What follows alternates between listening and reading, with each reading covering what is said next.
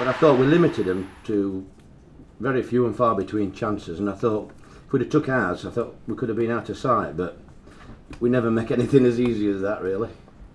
Nice to see Lambert and Junior on the score sheet. You know, we have been working hard to try and get more goals, so it was good to see.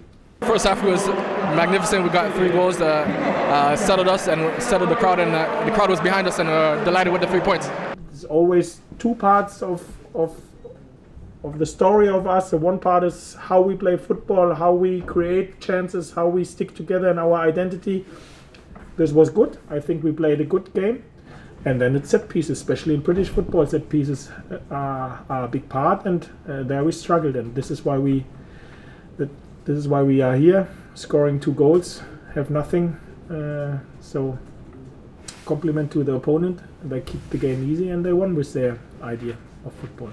It's about time. I mean, I've been doing my head in, really. I've had so many chances, and they seem to be keepers been tipping them off the line, cleared off the line, hitting the post. So I'm really happy to get off the mark for the season. It's something that I've been fairly good at for the last few years, adding goals to my game. So anywhere I can chip in and help the boys, and one of those goals seemed quite important today. So very happy, and like I said, we just go on to next week, and like I said, try and get 3 points next weekend.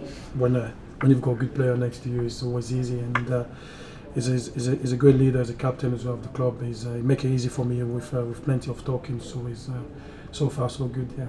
Working really well, talk well to each other. We seem to like to be playing with each other, and we trust each other, which is the main thing. If you haven't got trust in that position, it's not going to work, and I trust him, and I'm sure he trusts me, I hope. Thanks for your time. Nice.